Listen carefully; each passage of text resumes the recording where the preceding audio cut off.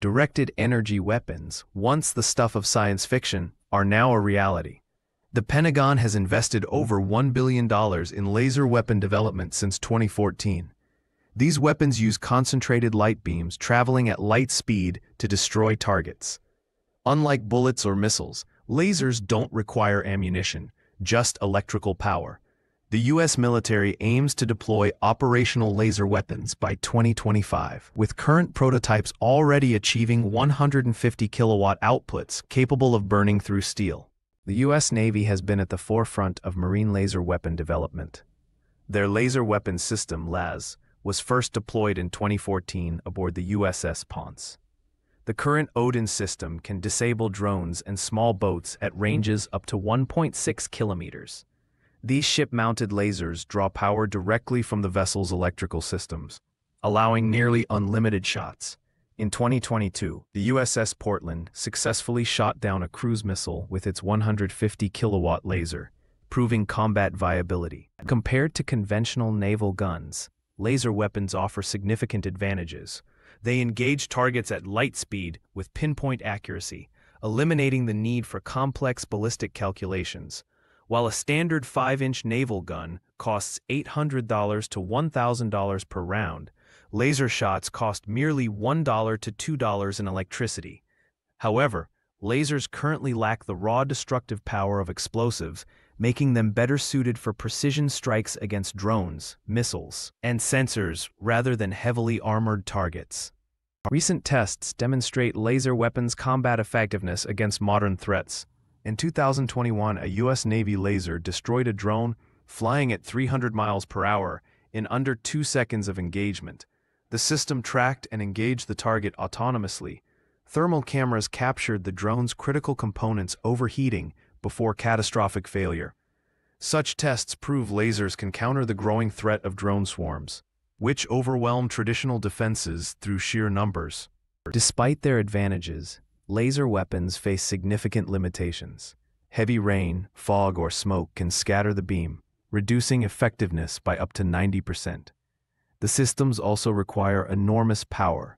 A 150 kilowatt laser needs about 400 kilowatts of electrical input, equivalent to powering 300 homes.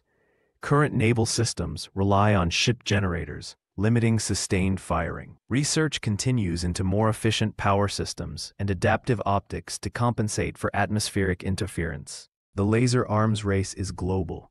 China unveiled its Silent Hunter system in 2022, claiming a 100 kilowatt output capable of burning through 5 centimeters of steel at 800 meters. Russia has tested laser systems in Syria, though details remain classified. These developments mirror Cold War dynamics, where technological superiority could shift naval dominance. Intelligence suggests China may be developing ship-mounted lasers for its new Type 055 destroyers, potentially altering Pacific power balances. Modern laser weapons integrate advanced AI for target acquisition and tracking. Machine learning algorithms can predict target trajectories and compensate for ship movement in rough seas. The U.S. Navy's Helios system combines laser weapons with the Aegis radar network, enabling multi-target engagement. AI reduces human reaction time from seconds to milliseconds, critical when intercepting supersonic missiles. These systems continuously improve through simulated engagements, becoming more effective with each iteration. In a simulated future engagement, laser weapons would serve as a ship's first line of defense. As enemy missiles approach, lasers would engage the most threatening targets at light speed, prioritizing warheads over decoys.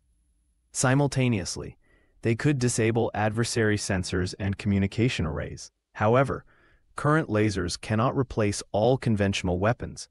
They would operate alongside missiles and guns in a layered defense system, each covering different threat envelopes and operating conditions. Laser weapons raise important ethical questions. Their precision reduces collateral damage but lowers the threshold for using force.